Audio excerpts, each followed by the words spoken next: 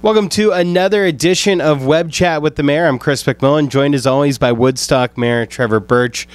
Trevor, a sad day in Woodstock. A lot of people found out this morning that they will be losing their job in 2018 with the announcement from Firestone.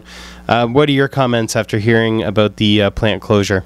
Well, for myself, first of all, my thoughts go out to all of the employees and families that are affected by this, and we will work with you to make sure that the transition is smooth and help find new employment here in our area. There's a lot of great opportunities going on within the city right now. Of course, Firestone has been a part of our community for over 80 years, and I even spent a few years there as a summer student doffing those machines. So I know many of the workers that are there that have been affected by this, and I know that Firestone is committed to working with those employees as well as working with the city to make sure that we repurpose that property for the future use.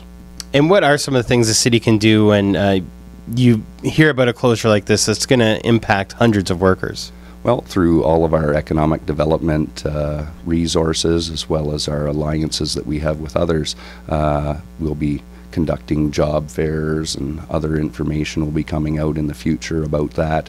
So this announcement today, as they wind down the production, there's about 1.5 years left at that facility.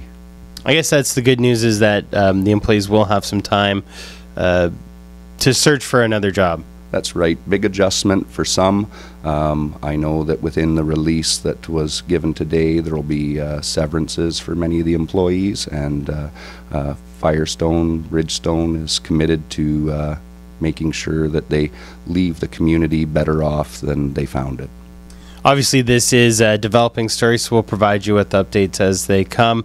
As you mentioned, 80 years in the community, so this one probably has to sting a lot, just considering how long Firestone had been in Woodstock.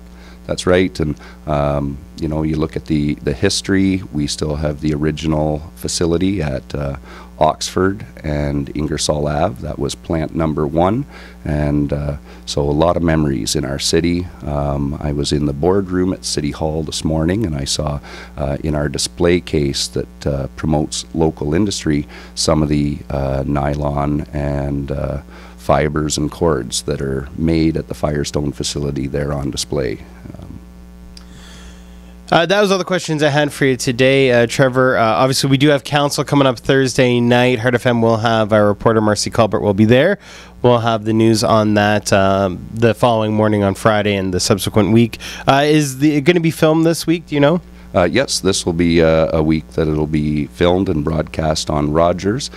In the off meetings where Rogers is not broadcasting, we will be using city staff to film and have those meetings streaming on the internet.